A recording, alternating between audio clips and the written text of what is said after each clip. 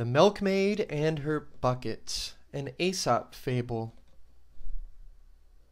Mary the milkmaid lived on a farm far from town. One morning, after milking the cows, Mary walked to the town market to sell the milk. The milk swished back and forth in the buckets as Mary walked. Mary started to think about what she would do with the money she made from the milk. She let her mind wander into daydreams. With the money I make from the milk, I will buy some chickens, she thought. I will sell the chicken eggs and make a lot more money. Then I will buy that beautiful dress I saw in the store window. Mary imagined herself wearing the pretty white dress with blue ribbons. Maybe she would buy a hat, too. She would glide down the street as graceful as a swan, and all the boys in town would want to talk to her.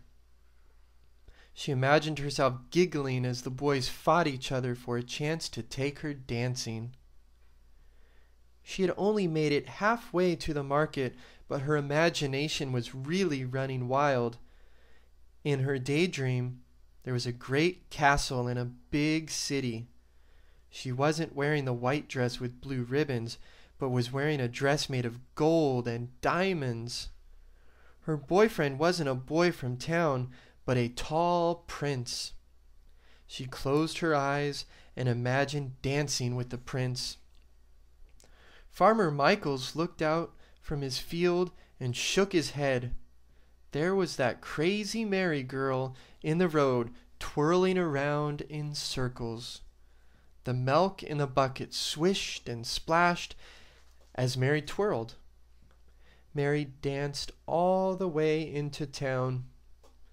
In her dream, she married the prince and became a beautiful princess.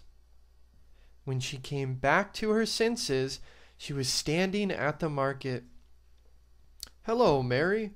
What can I do for you today?" said the storekeeper. "I have milk to sell," Mary said. Mr. Williams looked down at Mary's buckets, but they were empty. "Where's the milk?" he asked. Mary had to walk all the way home with empty buckets and no money. She had spilled all the milk while dancing into town. Now she wouldn't be able to buy any chickens or sell any eggs. There would be no dress, no boyfriend, and no dancing with a prince in a big castle. When her mother heard what had happened, she said, "Don't count your eggs before they are hatched."